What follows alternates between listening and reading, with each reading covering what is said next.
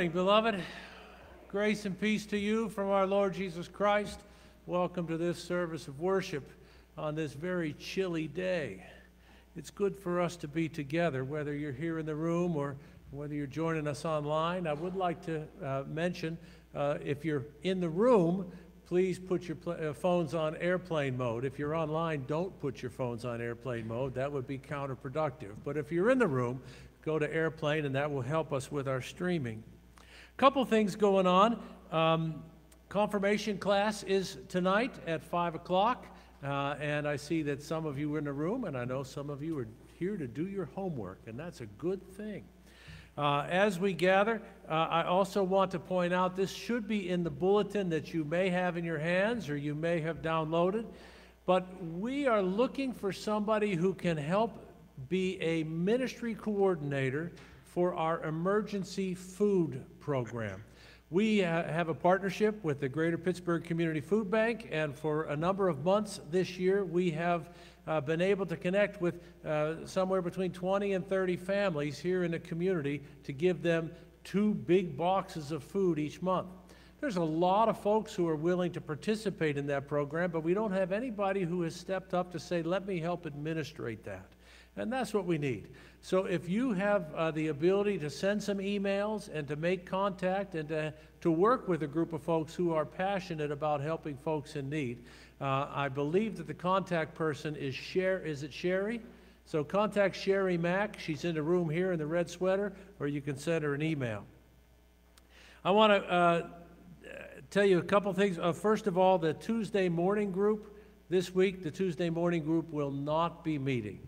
You can talk to Danny and Barb about that, but the Tuesday group is not meeting. And then 2 things I want to point out. One, 3 weeks from today, we have the opportunity and the great privilege to share in a worship experience called The Things That We Share. Our own friend Lucas and our friend Kenny Stockard. Some of you will remember a couple years ago, it's a gospel concert featuring African-American spirituals and how they have contributed to our shared understanding of what it means to be a human being. It was an amazing experience when we did it a couple years ago, and I can't wait for it to be. It's 3 weeks from today on the 27th, and I'm going to just tell you it's going to be better in the room than it will be online. So I want to make sure that you have that on your calendars. And then the last thing that I want to mention, have you ever taken a trip that has changed your life? Maybe it's been a mission trip that you've been on. Maybe it was a family vacation. Maybe you were just on your way to the mall with your mom and something clicked. But a trip where you came back from that experience and you knew that something was different, and so you've always looked at this, or you've always thought about that in a different way ever since. We're going to be talking about the power of trips, the power of journeys during Lent this year. And if you've taken a trip that has affected you, I would love to hear about that.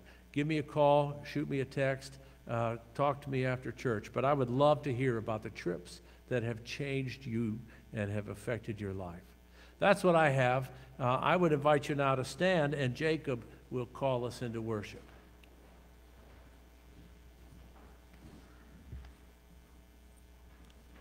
The call to worship.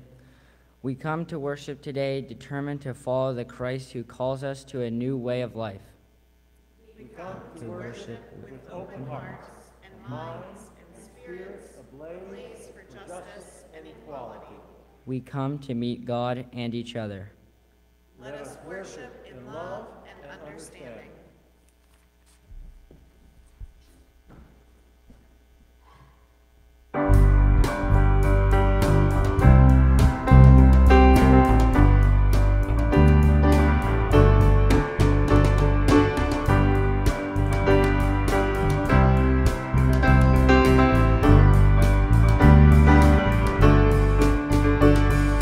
These are the days of Elijah, declare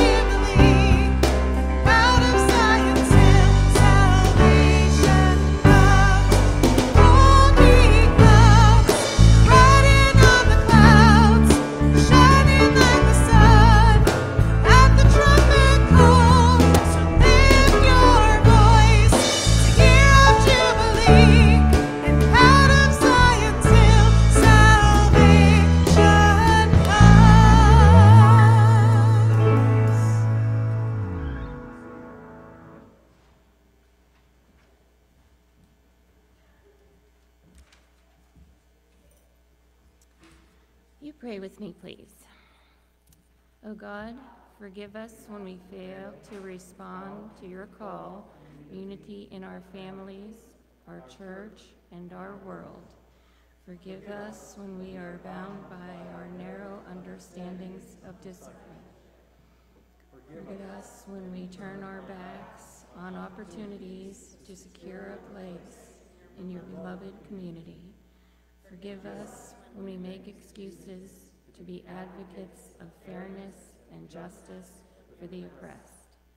Forgive us when we fail to acknowledge each other.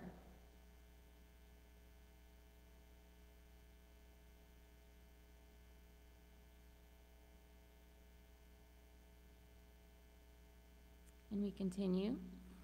Dear God, through your Holy Spirit, we are drawn to the your Holy Spirit, we offer ourselves in discipleship, and through your Holy Spirit, we seek the following loving ways of our brother Jesus. Amen. While it is true that we have sinned, it is a greater truth that we are forgiven through Christ's love and through Christ. To all who humbly seek the mercy of God, I say, in Jesus Christ, your sin is forgiven. Thanks be to God.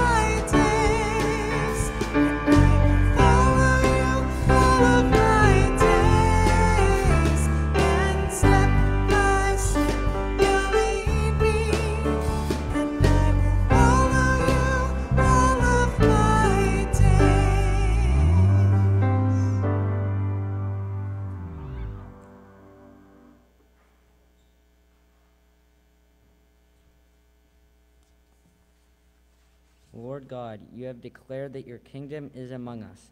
Open our eyes to see it, our ears to hear it, and our hearts to hold it, our hands to serve it. This we pray in Jesus' name. Amen. First reading from the book of Matthew, chapter 25, verse 31 through 46. When the Son of Man comes in his glory with all of his angels, he will sit on his royal throne. The people of all nations will be brought before him, and he will separate them, as shepherds separate their sheep from their goats. He will place the sheep on his right and the goats on his left. Then the king will say to those on his right, "My Father has blessed you. Come and receive the kingdom that was prepared for you before the world was created. When I was hungry, you gave me something to eat. When I was thirsty, you gave me something to drink. When I was a stranger, you welcomed me, and when I was naked, you gave me clothes to wear. When I was sick, you took care of me, and when I was in jail, you visited me."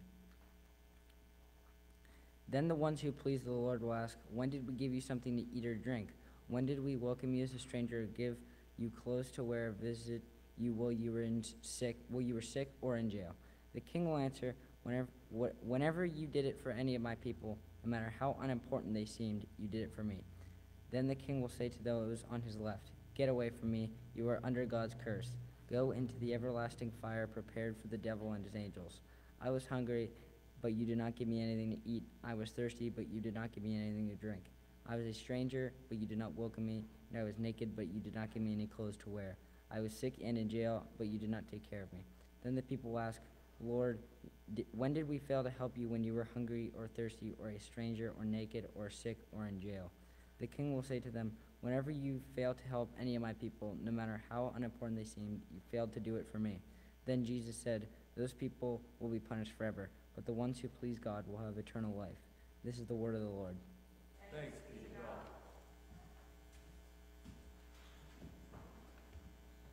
God. I'd like to ask if the children would come forward for a few minutes with the children's sermon, please. And as you're coming up, it's important that you'll be able, I have some pictures to show you. And maybe the people at home, Sharon, will want to see these pictures too. Okay. All right. Welcome, welcome. I'm glad that you're here today. Is Wanasha coming up too? Wonderful, wonderful. And here comes Judah. Let's everybody scooch this way a little bit. And if you're right there, Levi, can you still see the screen? Beautiful, beautiful. Man, nobody likes to sit in front of church, huh?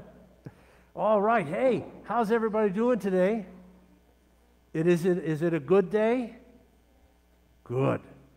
Do you know, I'm so happy to be here. When I woke up this morning, no power at my house.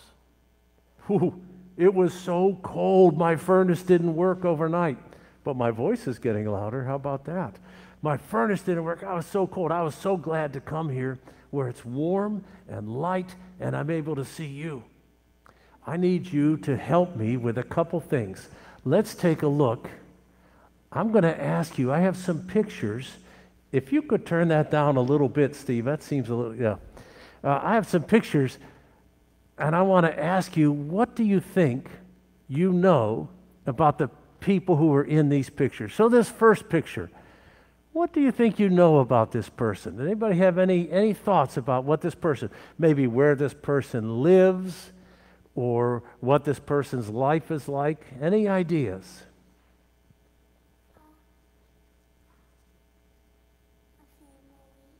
That's right, this person belongs to a family. That's good.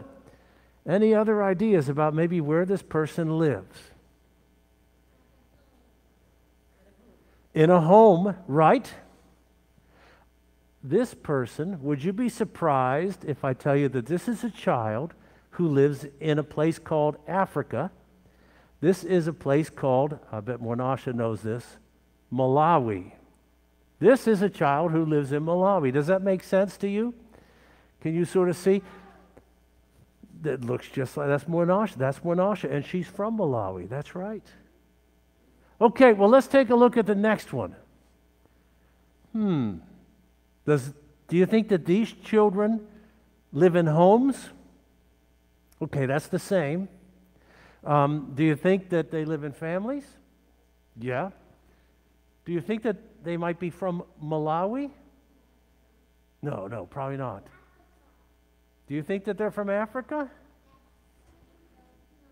No. Where do you think they might be from? Go ahead, Micah. China. That's right. This is a group of Chinese children getting ready to dance. Do these children look different from the girl in the last picture? They do look a little different. Go ahead, back one. You see? And then the next one. They look a little different, right? Now let's do the next one. Any ideas where these people might live? They do live in a family. That's right. What do you think, Levi? Yes, these are people called Inuit, and they live up in Alaska or in Canada, or even some of them live in northern Russia and so on. But what makes you think that they live there? What do you think, Brogan?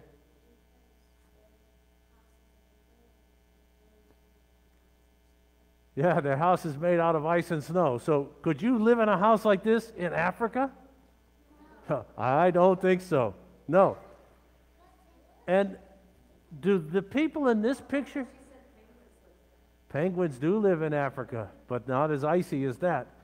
Do these people look like, let's go back and back. Now go forward and one more. They look even more different. And And really, none of the people in any of those pictures looks like Brogan. Right? Or you. That's right. Well, everybody looks a little bit different. Now let's take the next picture. That's a skeleton. Where do you think those people might live? At Halloween, that's right. Can you tell anything about the people? Do they have black skin or brown skin or pink skin? What do you think? Can you tell that from looking at their bones? No, we can't tell anything. Here's the thing. How many of you have pinkish whitish skin? How many of you have brown skin? How many of you have purple skin? No, you do not. You like purple, though. How many? So in that way, we're different. We're different because of the way that we look on the outside. How many of you have a skeleton? Oh, we have to have a skeleton to be a human being, don't we?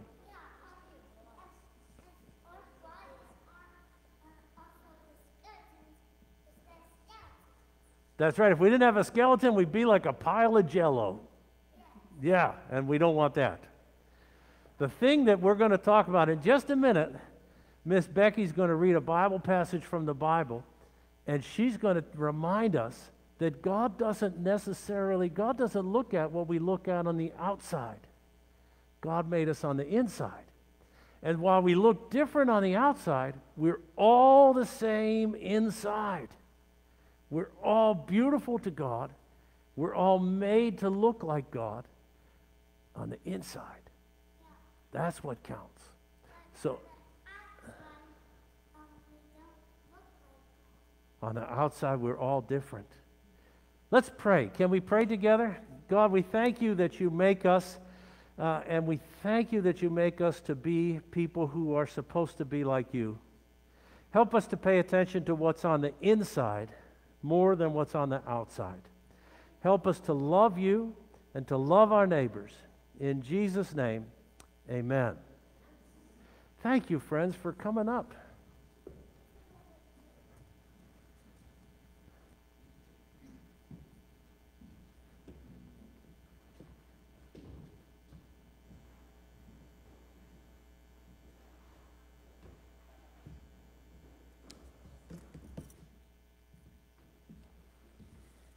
The second scripture reading is from Galatians chapter 3, verses 26 through 29. But now you have arrived at your destination. By faith in Christ, you are in direct relationship with God. Your baptism in Christ was not just washing you up for a fresh start. It also involved dressing you in adult faith wardrobe. Christ's life, the fulfillment of God's original promise. In Christ's family, there can be no division into Jew and non-Jew, slave and free, male and female. Among us, you are all equal. That is, we are all in a common relationship with Jesus Christ.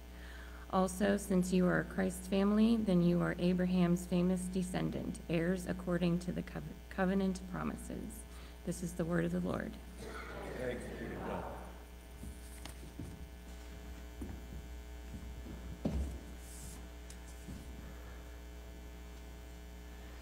So, about 10 years or so ago, I was invited to meet with Her Excellency Joyce Banda, who was at that time the president of the nation of Malawi. When she received me, she showed me some climate forecasts for Central Africa, and she shared her concern that a famine was headed towards her home.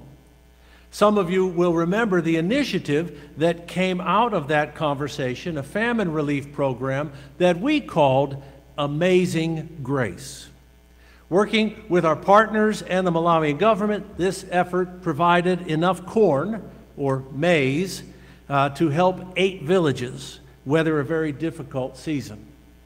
Participating in that effort remains one of the singular privileges of my life. As we worked to develop a plan that would bring relief to our friends, I learned a lot about a number of things. I learned, for instance, that as it turns out, corn can be quite difficult to grow in Malawi. Corn needs regular watering, but never too much water. It's hard on the soil because it depletes the natural nutrients much more quickly than they can be replenished. And my Malawian friends often talk about their need for chemical fertilizer as a route to any kind of a harvest at all. So as I was meeting with some of the folks who received this food assistance in Amazing Grace, I said, well, I'm glad that we can help in this particular moment, but I wonder, what did people in Malawi eat before we ate maize? And when I asked it the first time, the people looked at me as if I'd never been to Africa before, and they said reassuringly, oh, Abusa, we've always eaten maize. And I persisted, and I said, yeah, I know that for my entire life, maize has been the staple food in Malawi, but before I was born, what did the people in Malawi eat? And they looked at me as if I had sprouted a third eye or maybe a second nose. Abusa, our parents ate maize. Our grandparents ate maize. Their parents ate maize. Maybe you're talking about cassava. But here's the deal. Maize is a new world crop. Just like cassava, it was cultivated first in the Americas. Neither of these crops occurs naturally in Malawi or anywhere in Africa. But today, Malawi is the planet's second largest consumer of corn per capita. And the typical Malawian consumes an astounding 1,150 daily calories from maize.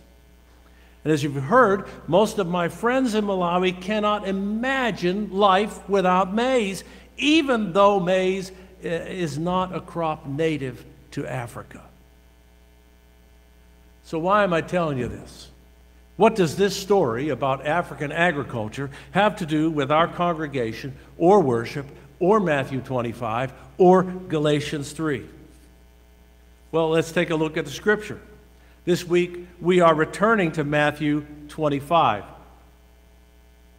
And as Marissa was developing the bulletin for this week, she brought it to me. She said, Dave, you made a mistake. We had Matthew 25 last week. What's the passage that you want for this week? And I assured her that this was not an accident. We are revisiting this story about the shepherd with his sheep and his goats. And spoiler alert, you're going to have the same story next week, too, as we continue to engage with what it means for us to be a Matthew 25 congregation in the Presbyterian Church USA. The scene depicts a reunion between a Jesus who has been absent and those who belong to his flock. And it's crucial to note here that the Son of Man, that Jesus, and everyone else in the story acknowledges that there is a reality wherein some people will experience hunger, thirst, isolation, rejection, disease, and injustice. There's nothing in the story to indicate why life is that way, but nobody in the story acts as if any of these things is a surprise. They understand that's how life is. These things happen. In that context, then, Jesus commends those who were attentive to him as he suffered such pain, disorientation, and injustice. And at the same time, he excoriates those who were oblivious to his condition. And when he does this, both groups, the sheep and the goats, are surprised. The sheep respond essentially by saying, wait, what? That was you? Jesus, no way! I didn't even recognize you. And the goats, on the other hand, are either defensive or indignant or both. Are you kidding me, Jesus? Oh, look, if we'd have known it was you, we'd have hooked you up with a box of food from the food bank or at least a Giant Eagle gift card, for crying out loud. We didn't know it was you. And here's something else worth noting. Nowhere in the parable does Jesus say or do anything to indicate that anybody, sheep or goat, is devoid of compassion, is unwilling to act in some fashion. Jesus never once suggests that the so-called goats were unable or unwilling to offer assistance, companionship, kindness, or love to others. He doesn't say any of that. He simply says, you never offered any of that to me. And when they protest, he says, you never did it to those who were on the margins, and so you didn't do it for me. And if I'm right about what I just said, and I think I am, really, I think that suggests that somehow there arose within the Christian community a category of Jesus follower which found it possible somehow to determine which people were deserving of the kindness that was shown to them and which people were unworthy. There's not the slightest indication that the goats were at all uncomfortable with the practice and theology of labeling. What appalled them, or maybe even horrified them, was the thought that they had somehow mislabeled Jesus. They didn't have a problem with labels. They were just afraid that they had put the wrong label on Jesus.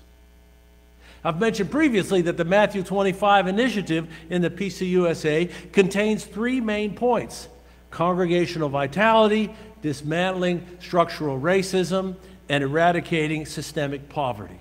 Last week we considered congregational vitality, and today I'd like us to consider what it would mean to follow Jesus in such a way as to oppose and ultimately dismantle racism.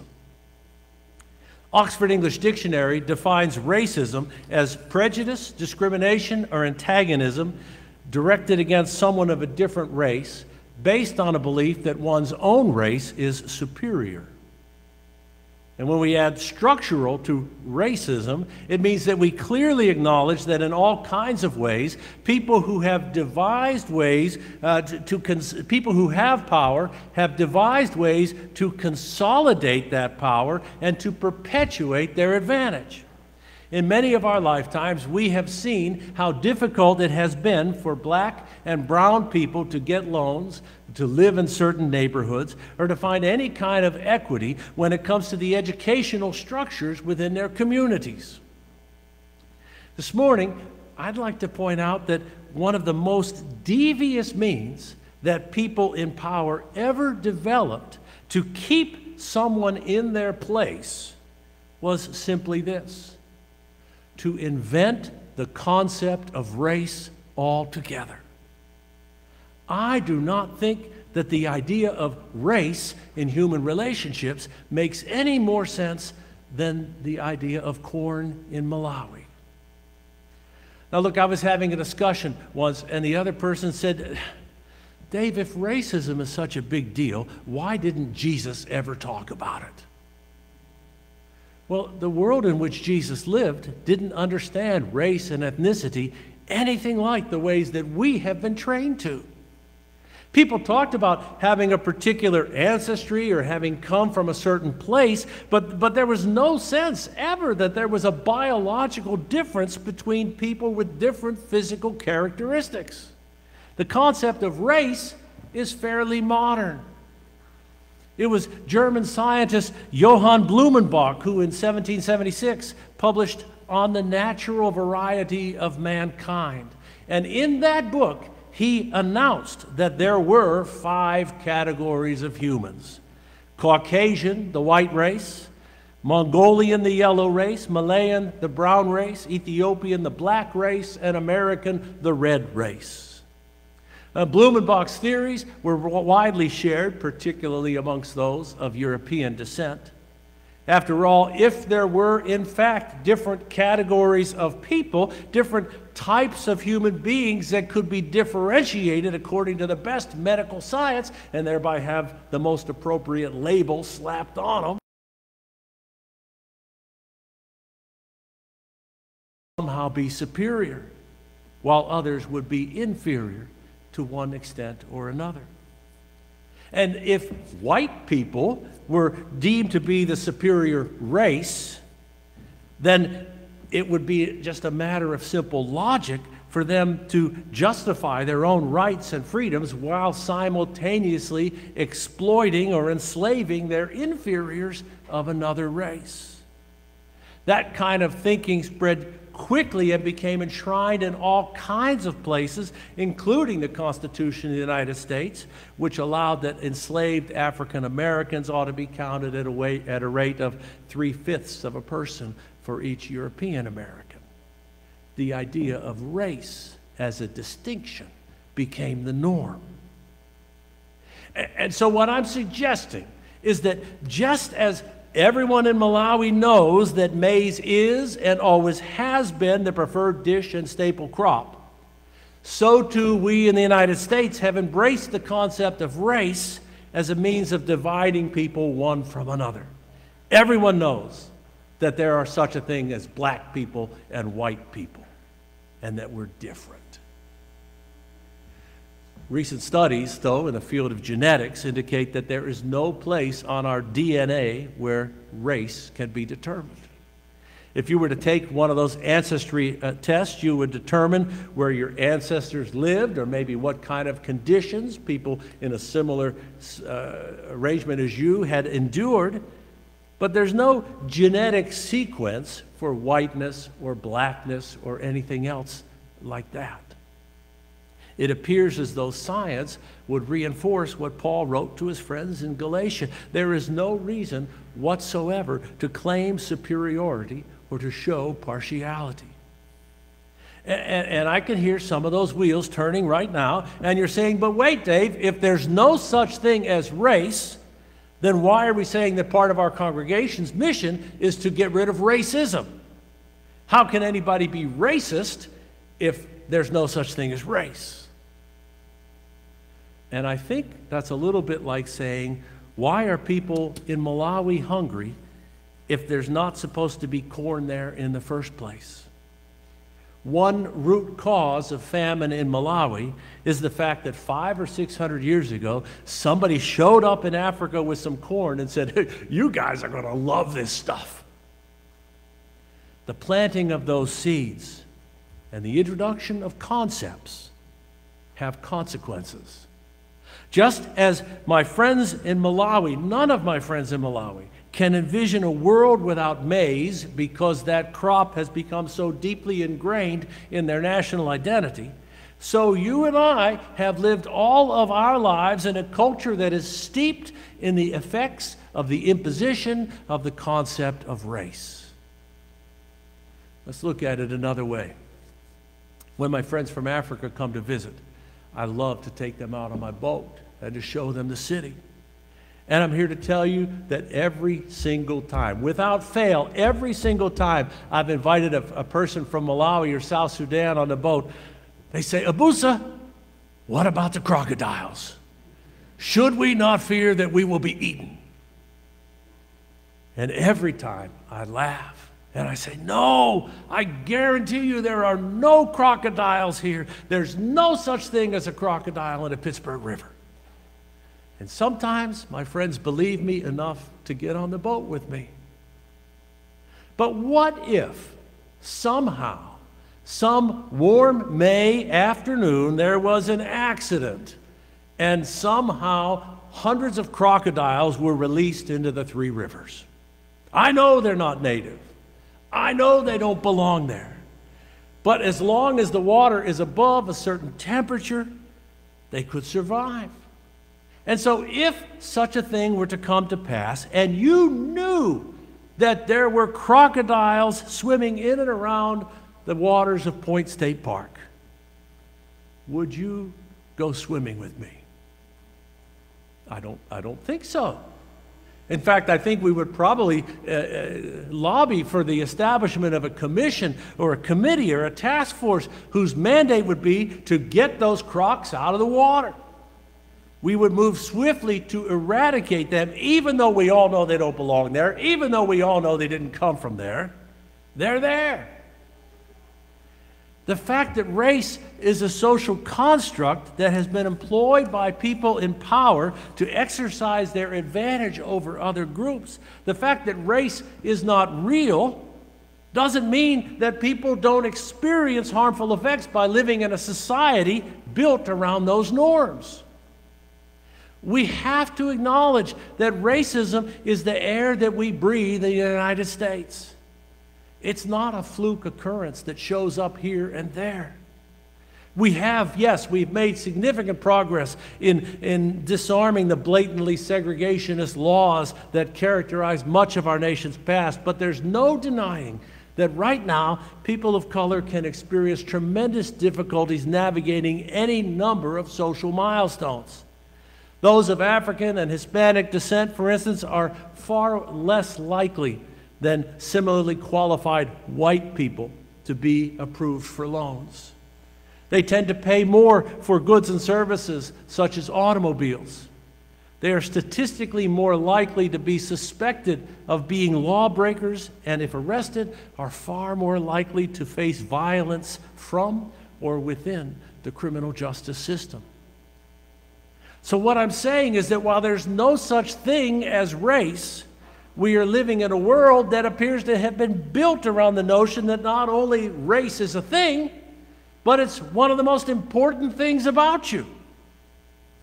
There are countless opportunities or incentives that seek to subjugate people or demean them or to convince them to settle for less than their peers who have a different skin tone or who have been assigned a different label. And yet Matthew 25, Galatians 3 make it clear that in the life of a disciple there is no excuse for othering someone else. There is no excuse for believing that because a person isn't in the right category or displays features consistent with a certain ethnic identity, that such a person is less deserving of love, compassion, friendship. Inasmuch as you have done it to the least of these, my friends, you have done it to me, says Jesus. Peter Story was a pastor in South Africa who stood up against the racist apartheid regime. And he preached, who is the focus of the church? Who is the person we're concerned about? The person we exist to serve. For Jesus, there was no question. In the kingdom, the humble are lifted high, and the most vulnerable have the pride of place. That is why you cannot ask Jesus into your heart alone. He will always ask, can I bring my friends? And you will look at his friends, and they will consist of the poor and the marginalized and the oppressed, and you will hesitate. But Jesus is clear, only if I can bring my friends. Story is absolutely correct. The work of the church is to make the world hospitable to Jesus and his friends, whoever and however, wherever and whenever we might meet them. And for many of us, this is profoundly uncomfortable because so many of Jesus' friends are marginalized or undocumented. A lot of them are on the other side of the political spectrum from where we think we ought to be. Most of them don't look like you, and that is not important.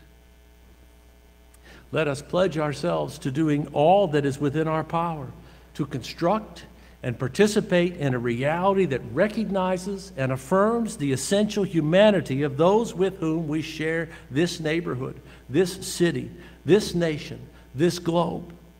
Let us refuse to tolerate the demonization or subjugation of one who appears different, and instead work to bring about a world where no one is left wanting.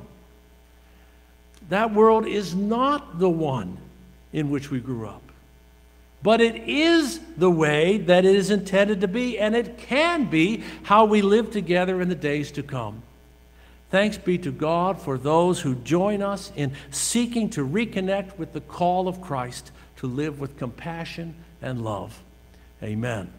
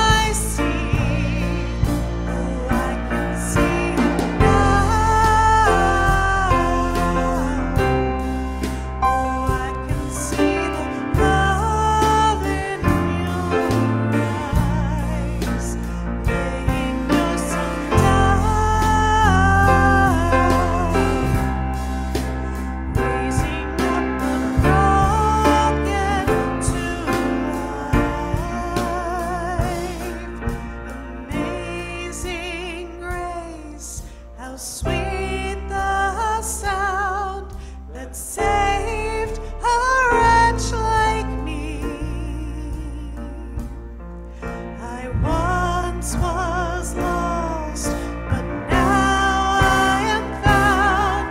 Was blind, but now I see. See it now. Oh, I can see the love in your eyes, laying yourself down,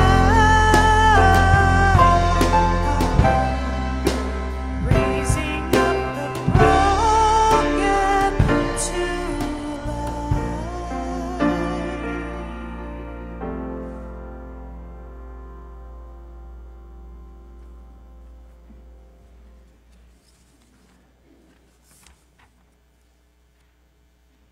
Friends, we now have the privilege to come together and to share the things that have brought us together in prayer or have maybe been weighing heavily on our own hearts and minds. I was asked to have you please pray with special intention for folks who are struggling with sobriety. There are a number of folks in our community who have been touched. And one person asked, could we please offer a prayer for folks who struggle with sobriety? I will tell you that Joe Mell continues to experience life with great difficulty now. He has been taken for nursing care in Baldwin. And so we want to pray for Joe and his wife Mary and, of course, son Josh and Josh's family. I invite you to pray for Steve's Aunt Amana, who is hospitalized in Harrisburg.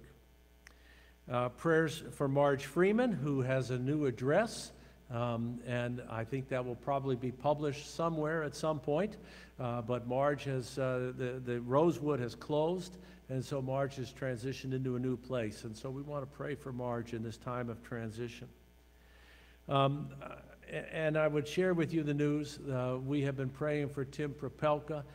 Tim passed away on Friday night in Mercy ICU, or Friday morning rather, in ICU at Mercy. He'll be laid out tomorrow from 2 to 4 and 6 to 8 at Slater's on Mount Washington. It's on Virginia Avenue on Mount Washington. And there'll be a memorial service here in the church at 10:30 on Tuesday morning. If you're on the church email list, all that's going to come to you in an email in about an hour and a half. But the arrangements for Tim, and it's also in today's paper. Concurrently, we want to pray for Norma Shirey.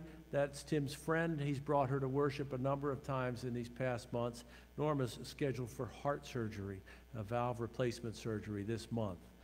So prayers for Norma as well. Now I'm going to try to see if I can defeat my bad hearing by coming a little closer and asking, are there things that you have held in your hearts and minds as matters of prayer? Sharon.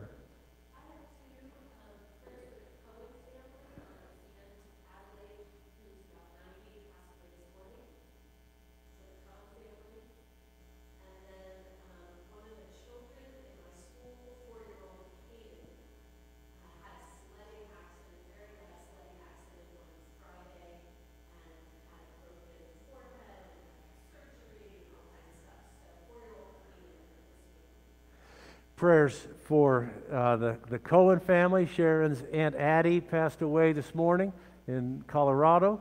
And prayers for Caden, a 4-year-old who fractured his skull while he was sledding the other day and is in the ICU at Children's.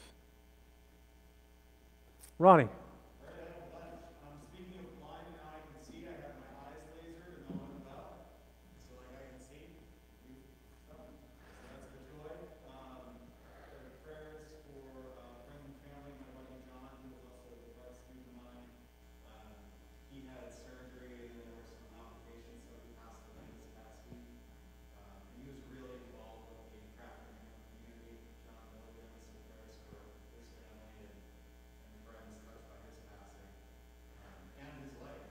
Yeah. And then just prayers for us as we continue to have multiple infrastructure failures ongoing that people are asking. Yeah. Yeah, the Gilorowskis can't catch a break, and today their water was having trouble, and before that it was the plumbing and the heating, and so yeah, prayers for the Gilorowskis trying to catch a break. Prayers of joy for Ron having experienced surgery and being able to see more clearly now than I'll just say a while, and prayers for the family of John who passed away. And now folks are coming together. Yeah, Debbie. First for my best friend Missy, her grandson has been in Mercy Action Attorney since November 28th. Mm. He's had several issues with waiting, he's had an ADA procedure, whatever that means, I don't know. But I get a text every Yes. day about his conditions. Yeah. He's still in the NICU for like 2 months now. In the NICU. Do you know his first name? Michael. Prayers for Michael in the NICU at McGee since Thanksgiving. Yeah, for Michael, all kinds of tests and problems for Michael and for his grandma Missy, one of Deb's friends. Anything else? Megan. I have a joy. My friend Julie, they had found some cysts on her ovaries and they were worried if it would be cancerous, but she had a successful surgery on Friday and is doing well, and it was just an ovarian cyst. So she's doing well, so prayers for her healing. Wonderful. I won't repeat that because that went into the microphone and all of you could hear that. Friends, let's now continue and lift up our prayer.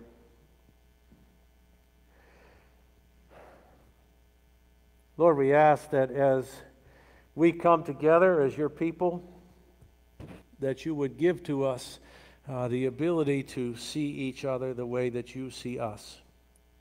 We pray that we might let go of matters of appearance or condition or geography, that we might be free to love and pour out ourselves in the lives of each other. We pray against any kind of artificial barrier and ask for true reconciliation and hope to come to typify our existence. We raise up those whom we have noted who are hospitalized and who are struggling with their health. We pray for those who are in grief. We lift up those who are in fear because the diagnosis is unknown and the waiting is just so much every day and every day and every day. And even as we use the idea of famine as an illustration for a sermon, we are aware of the fact that around the world right now there are far too many people who don't have enough to eat. And we pray that you would use us in some way to be an answer to some of those prayers. We pray that we might find a way to meet those needs, and we pray that we might find a way to construct a way of living that reduces the occurrence of those things. We ask, Lord, that we might be attentive to who you are and the ways you're working in the world, that we might be attentive to you in the face of the other.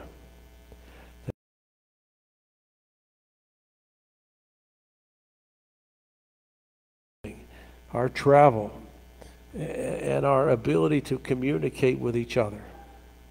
We ask, Lord, that you would bind us together in the common humanity that you have given us, and remind us of our union as being made in your image. And we ask that you would allow us to forget anything that would detract from that. We pray, Lord, that you would strengthen your church around the world to be your servant, to make known your ways, and to shower your love on this world, and to use even us in that process. We pray in the name of Jesus, who teaches us to pray together, saying, Our Father, who art in heaven, hallowed be thy name. Thy kingdom come, thy will be done, on earth as it is in heaven.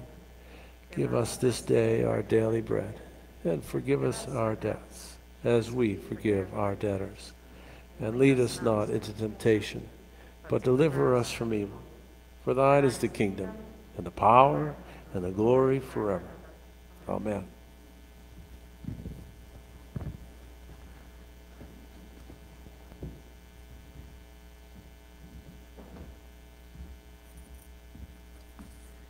Let us be faithful stewards of our time, our talents, and our money, so that our treasure is in heaven and our giving pleases God.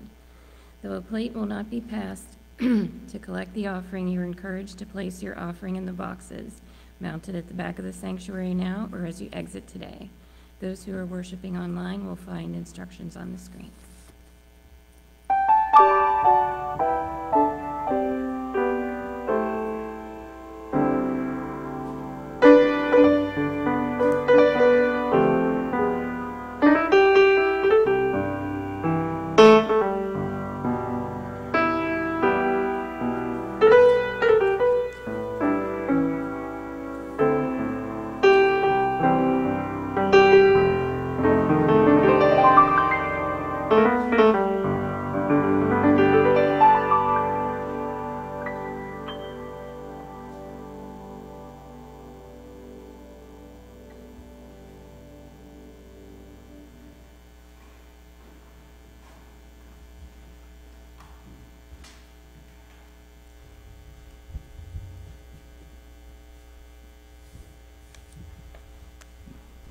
Prayer of dedication. O God, our offerings proclaim that work and worship are one, that life is undivided. Use these gifts for your church's ministries of reconciliation, service, and mercy. Amen.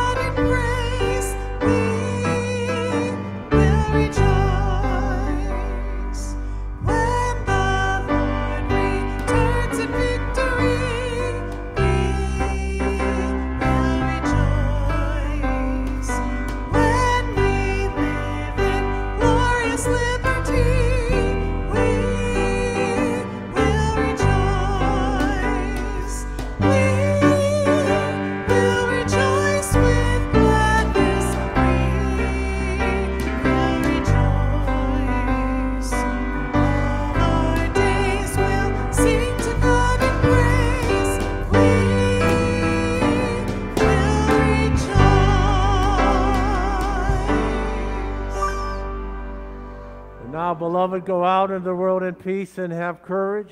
Hold on to that which is good and return to no one evil for evil.